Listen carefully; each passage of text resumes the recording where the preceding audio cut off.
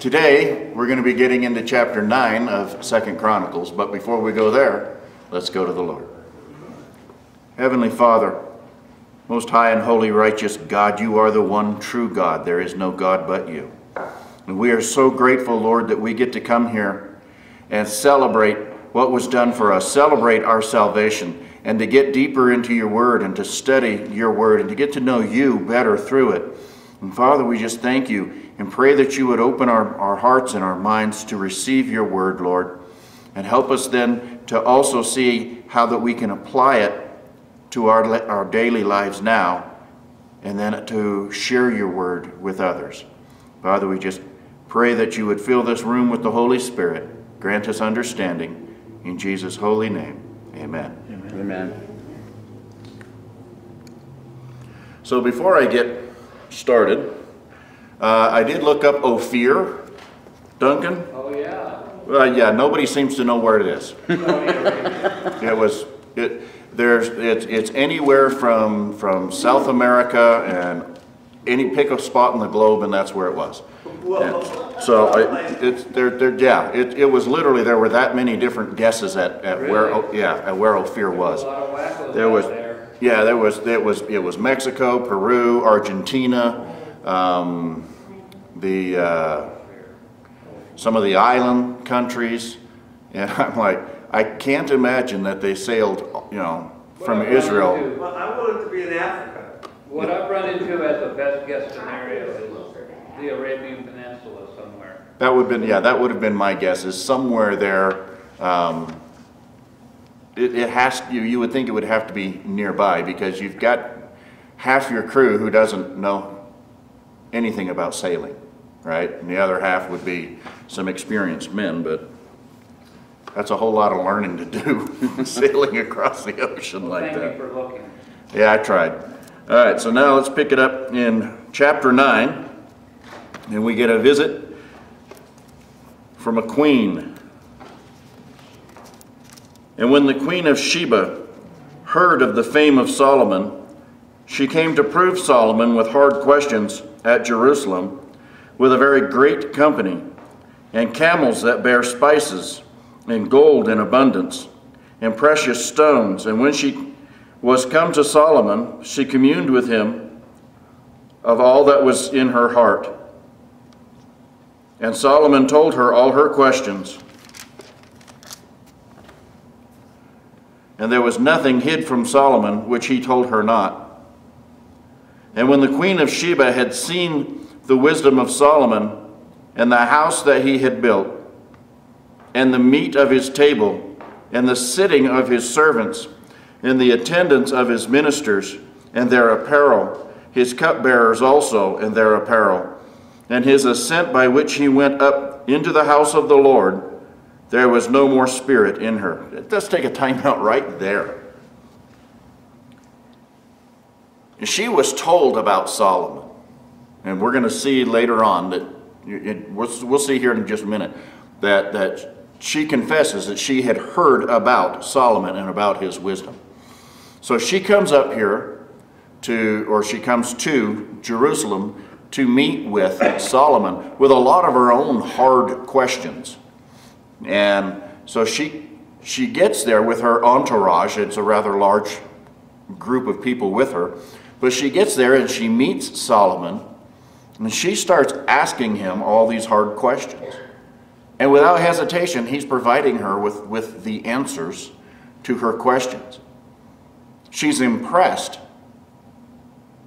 But it's not until he goes up to serve the Lord.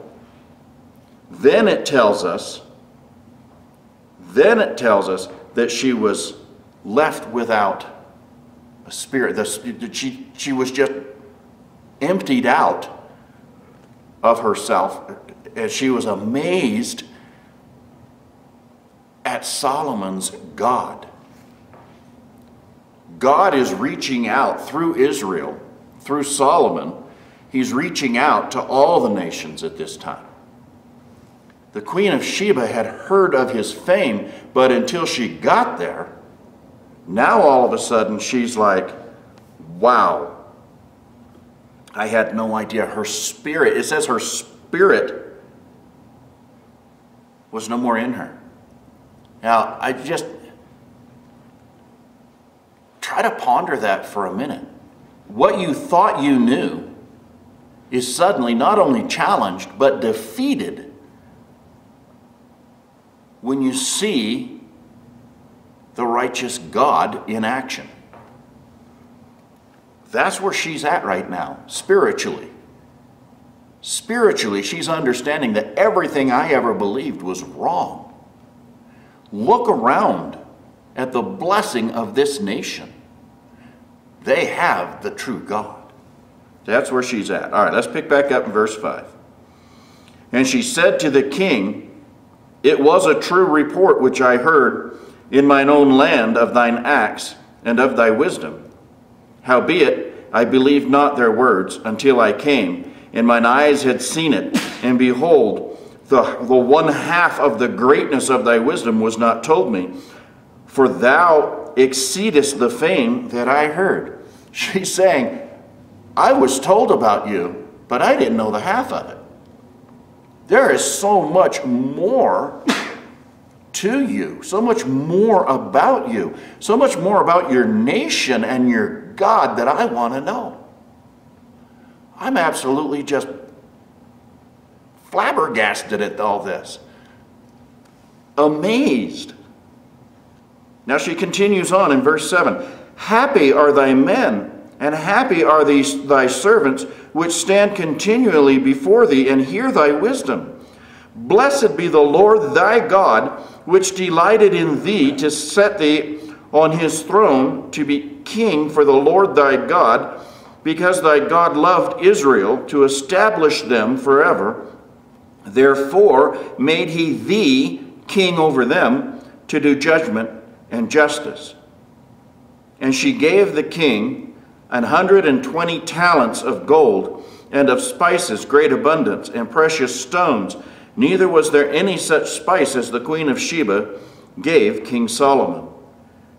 And the servants also of Huram, and the servants of Solomon, which brought gold from Ophir, brought algum trees and precious stones. And the king made of the algum trees terraces to the house of the Lord, and to the king's palace, and harps and psalteries for singers. And there were none such seen before in the land of Judah. And King Solomon gave to the queen of Sheba all her desire, whatsoever she asked, beside that which she had brought unto the king. So she turned and went away to her own land, she and her servants. And take a time out right there. Solomon said, well, let me treat you right as well. Decide what you would like, and just take it. That is faith in God that he will restore whatever Solomon has given. You can check that fact for today. You check that fact for today. See it in your own life. Give.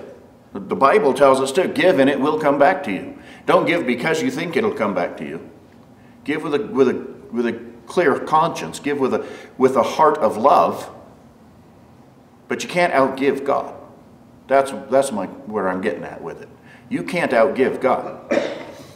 Solomon knows if I give the Queen of Sheba all the gold here, God would replace him. He has that much confidence in God. So he let her choose whatever she wanted other than that which she gave him. Right? Because that would be a rather rude thing to do. Well, you gave me these spices, but you can have them back. Right? No. Regifting? Yeah. Yeah, you don't re-gift back to the same person.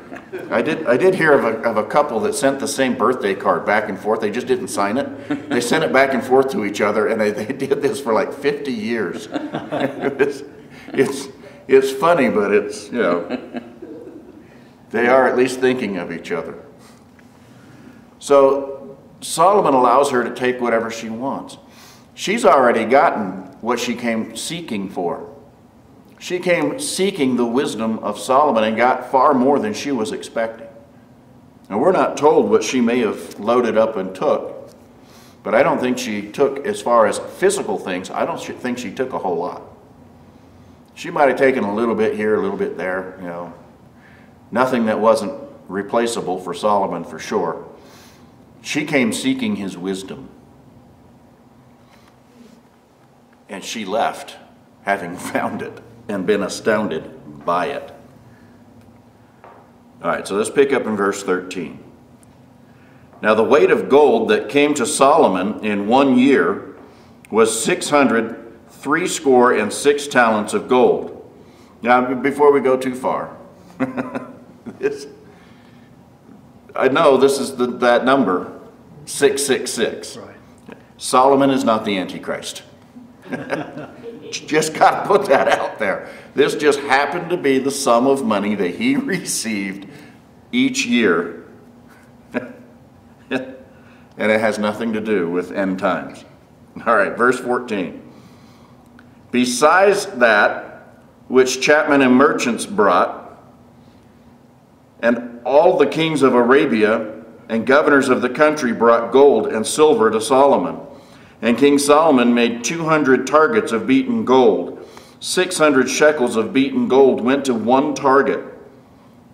And 300 shields made he of beaten gold. 300 shekels of gold went to one shield.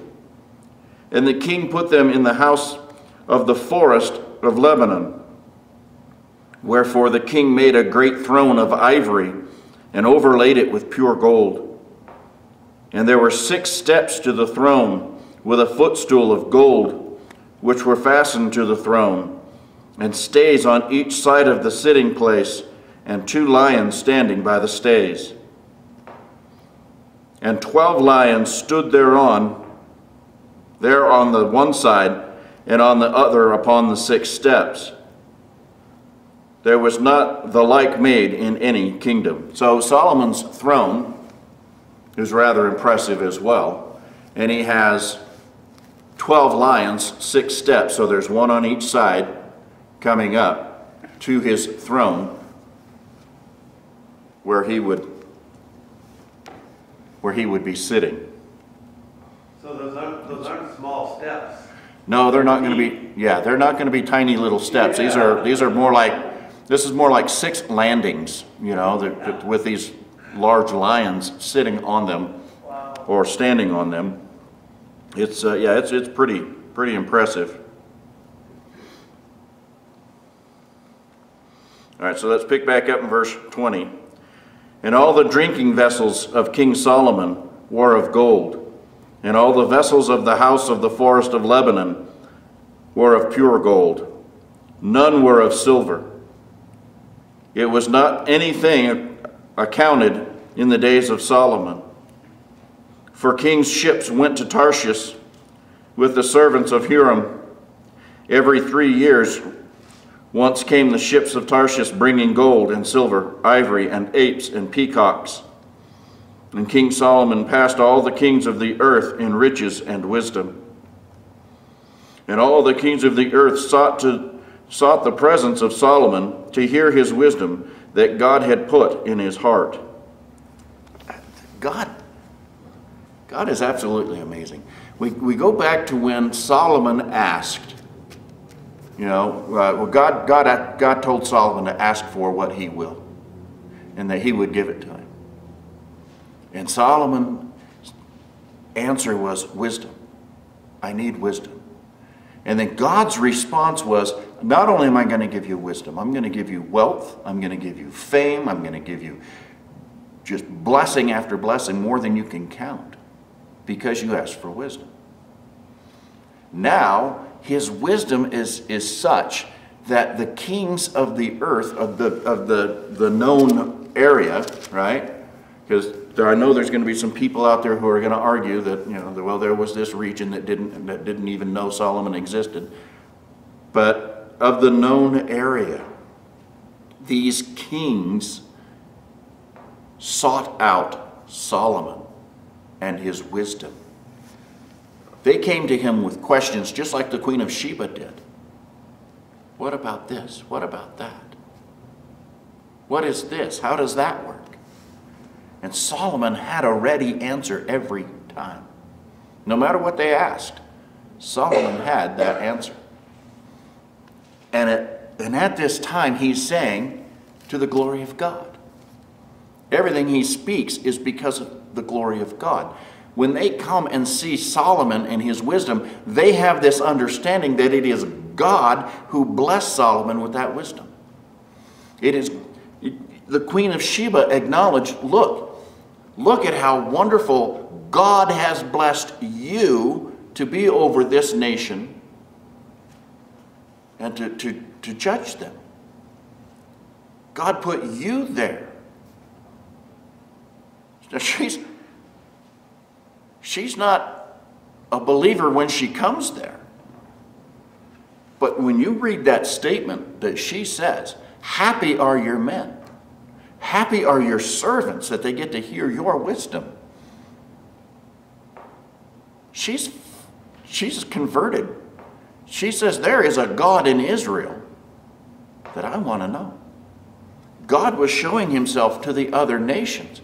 Now, unfortunately, later on, what we're going to see is that these other nations started coveting what Israel had without wanting to go through what Israel went through. They didn't want to worship that one true God, but they wanted everything Israel had. We'll get there, but we're not there yet. It's a point to be made, too, with wisdom, when you think of what it says over in the book of James. If any man lack wisdom, now we're under grace. Yes. Okay, now we're under grace. Yes. If any man lack wisdom, let him ask of God, to give it to all men liberally and upbraideth not, and it shall be given him. Yeah. If you want to know something, ask God. Ask God. He will direct you. That doesn't mean that you're going to say, well, God, how do I do this? And all of a sudden, out of the... No, you're going to have to do something, right? God, he can do that. Sometimes he will do that. I've had that experience with him, where I didn't know how to fix something and asked him. And I've had that thought, do this. Okay? But most of the time, what God will do is he will give you information for you to go research and find what you need to do. Right? God will answer it. He really will. Any man who lacks wisdom, let him go and ask of God. And he's there. God's there. He hears you. All right, so let's pick back up here. I'm going to reread verse 23. And all the kings of the earth sought the presence of Solomon to hear his wisdom that God had put in his heart. Again, I'm just going to say they acknowledged God was the one who put the wisdom in Solomon. Verse 24, and they brought every man his present, vessels of silver and vessels of gold, and raiment, harness and spices, horses and mules, a rate year by year. And Solomon had 4,000 stalls for horses and chariots, and 12,000 horsemen, whom he bestowed in the chariot cities, and with the king at Jerusalem. And he reigned over all the kings from the river even unto the land of the Philistines and to the border of Egypt. And the king made silver in Jerusalem as stones, and cedar trees made he as the sycamore trees that are in the low plains in abundance. And they brought unto Solomon horses out of Egypt, and out of all the lands. Now the rest of the acts of Solomon, first and last, are they not written in the book of Nathan the prophet, and in the prophecy of Ahiah the Shilonite, and in the visions of Iddo the seer against Jeroboam the son of Nebat? And Solomon reigned in Jerusalem over all Israel 40 years. And Solomon slept with his fathers, and he was buried in the city of David his father. And Rehoboam his son reigned in his stead. So we come to the end of Solomon. Solomon started out really, really good with God, but didn't end that way, unfortunately. Yeah, part of it was that last little bit where horses, chariots, and God God Yes. says, no, we don't That goes- do those. No, then that goes against the law Yes. that was written. He is not to multiply horses and chariots. He's also not to multiply wives. David broke that one as well, and Solomon did too.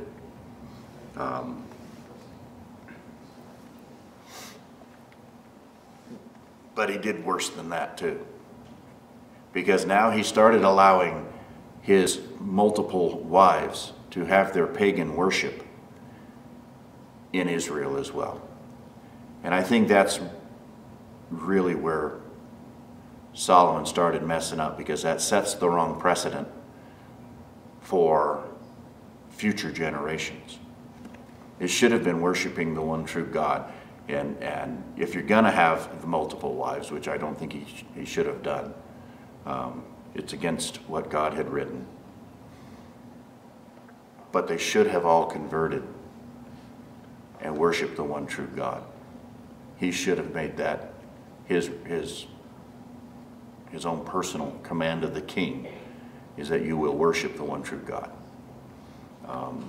It seems too, Dave, that reflected the very next ruler Yes, it did. Yes. was Yeah. a rascal. Yep. Yeah, yeah, exactly. It had a definite influence on Rehoboam, no doubt. And he was not only hard-hearted, but hard-headed as well, and caused the split of Israel. Now, I've also looked up Sheba, and to try to see where Sheba is at. And there are people who are of the opinion it is somewhere from Africa, and others who say no, it's somewhere in the Near East. So it's anywhere from India around the corner and down into Africa. Nobody seems to have a pinpoint on what Sheba or where Sheba actually was, as far as the people I studied and researched. There's just all kinds of different guesses. Seeing that she brought certain spices and things like that is what some people lead to most likely India. And yet others say, but she came with camels, which are more common in Africa. And so it's like, well, we don't know. Well, and regardless of where, Yeah. I think the biggest point is that it was a large kingdom. Yeah. Yeah, she obviously had a queendom. Yeah, a queendom. Yes. But it was a long journey. We had But it was, Yes. it was a long journey. So we know it's not like right near Egypt. So if it were in Africa, it's in the southern part of Africa. If it's in the Near East, it's not as near as we might think, and it's more like India. And traveling from India to Israel would be a long travel, as well as it would be from southern parts of Africa. What was important there too is that Solomon's reputation, no matter how far away Sheba is, Yeah, it got there. yeah, And Yeah. yeah. It got the queen excited about finding out more about him. Yeah, I had always heard that Sheba was Ethiopia, but I don't know that for a fact. Speaking of which, Yes, sir. there's a very ancient, deeply embedded tradition in the country of Ethiopia that the Queen of Sheba was from there. And not only that, without going into a lot of detail, where it tells us in verse 12 here that Solomon gave her all her desire. One of her desires was to bear his child. And so the tradition goes, and I'm familiar with this because I spent some time in Ethiopia. However, and that started a line of kings in the country of Ethiopia, the last of which was Haile Selassie, okay, who was in the early mid-70s was deposed when the country was taken over by Marxists. Right. And all these hundreds of years, they had these kings passed down because of the child that Sheba supposedly bore. Interesting. That is an interesting, that is very interesting.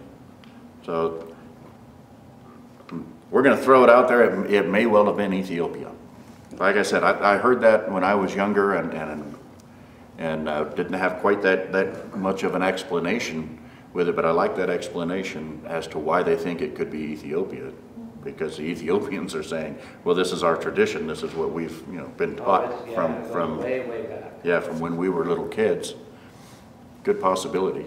Any other questions, comments?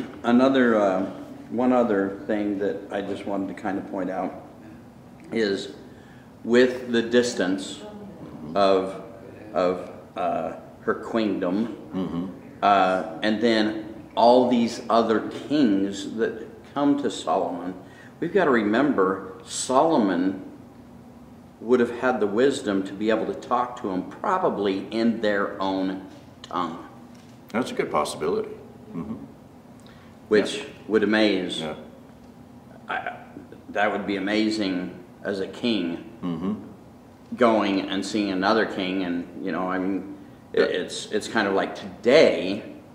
I was watching the UN or something like that, and you see these people from all these other countries speaking English, no interpreters, and that's just one language. But when you talk about the fame of Solomon and all these kings coming, in my mind, with all the wisdom that God gave him, Right. it would have been the wisdom of their native tongue of all these kingdoms.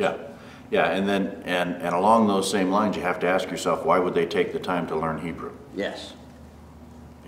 They came to ask him questions, but if he already knew how to speak their language, and that's who they're seeking to counsel with anyway, then why take the time to learn when you can just talk to him and say, okay, so who's got the best hotel here?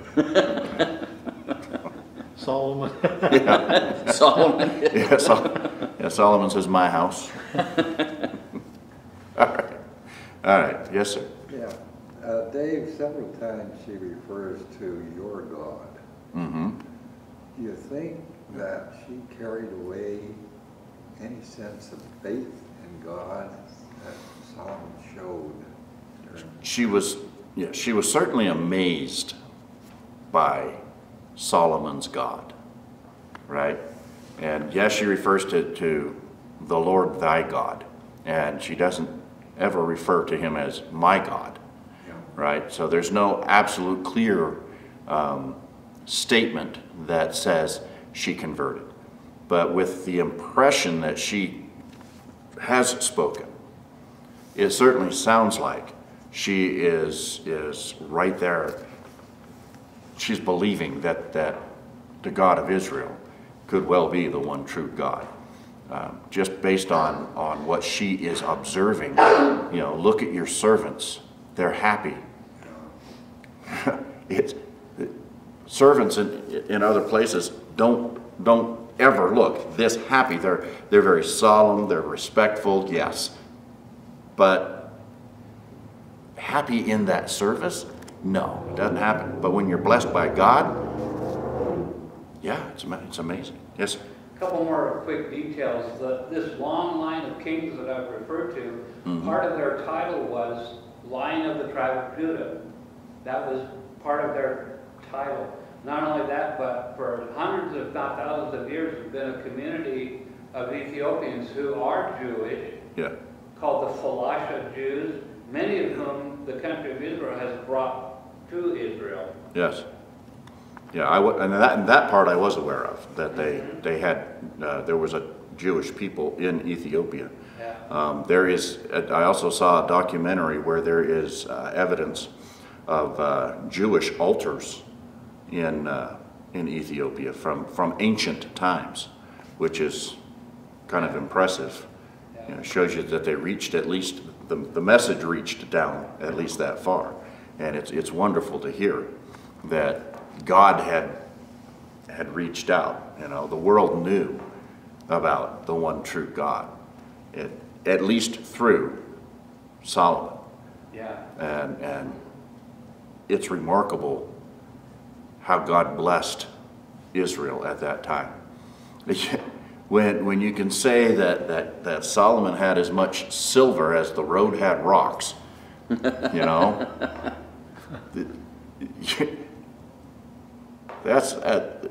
that is wealth beyond, right?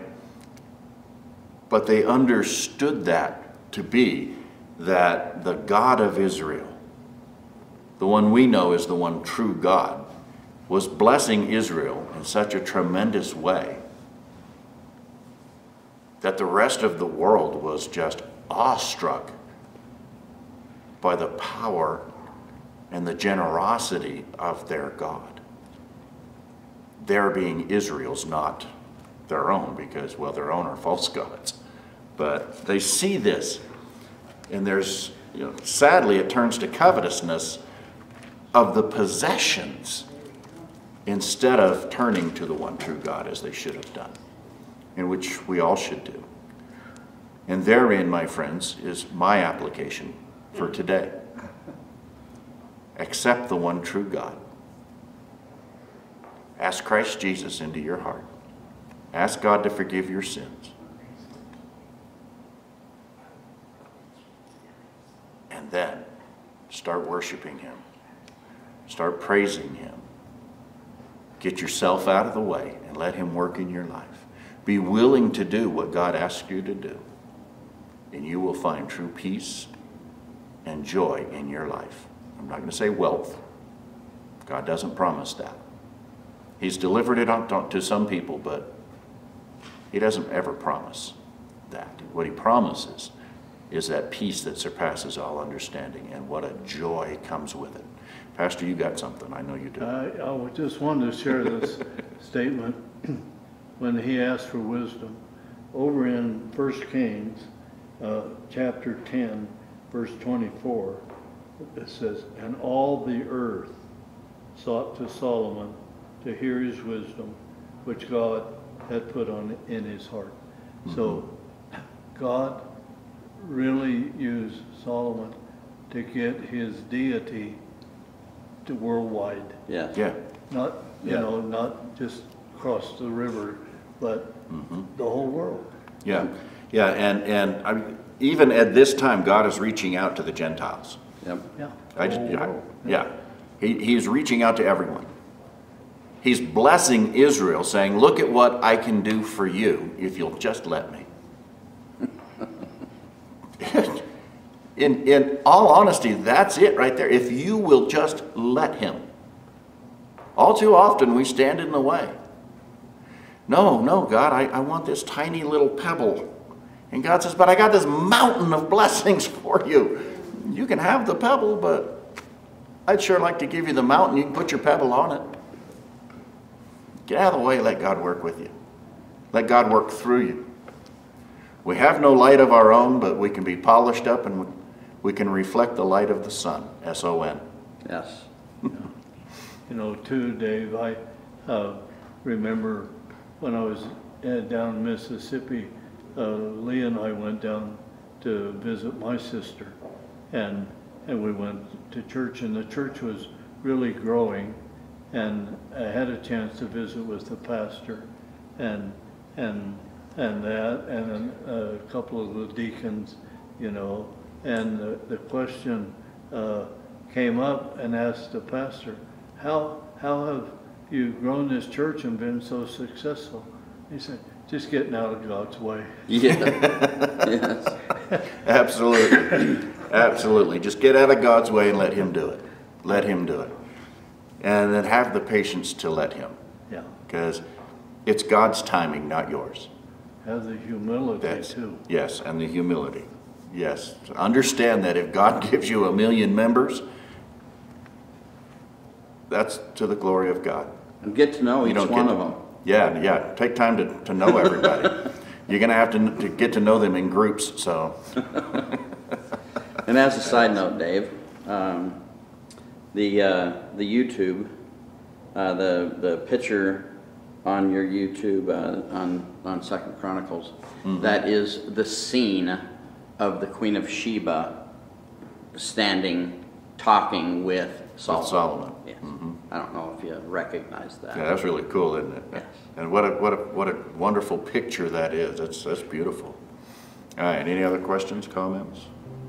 Then that's all I have to say about that. Good job, Dave. Good job. And let's close with a word of prayer.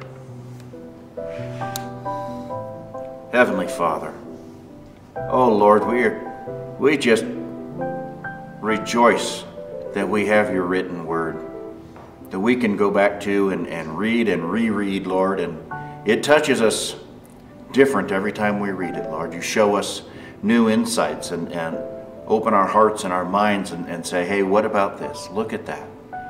God, we thank you as we get a better understanding and we get to see you more and more and the love that you have.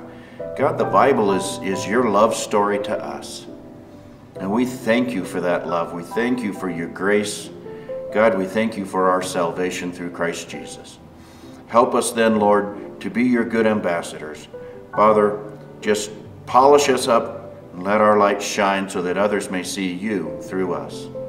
We pray these things in Jesus' holy name. Amen. Amen. Thanks, Dave.